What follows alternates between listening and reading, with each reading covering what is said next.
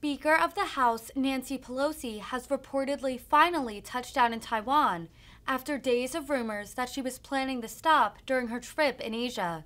Mentions of the possible trip had already angered China, who threatened possible military action. President Xi Jinping even warned President Biden against the trip during their call last week. The White House has said they cannot control the travel of the speaker, as she leads a separate but equal branch of government. China reportedly had fighter jets encroach on Taiwan's airspace as Pelosi arrived, and their military may take an even more aggressive stance now that she is on the island. Tensions between the U.S. and China over Taiwan, which China claims as part of the country, despite their own democratically elected government and military, have ratcheted up in recent years. Taiwan is strategically important for trade routes in the Pacific and is a major manufacturer of semiconductors that are vital for many industries.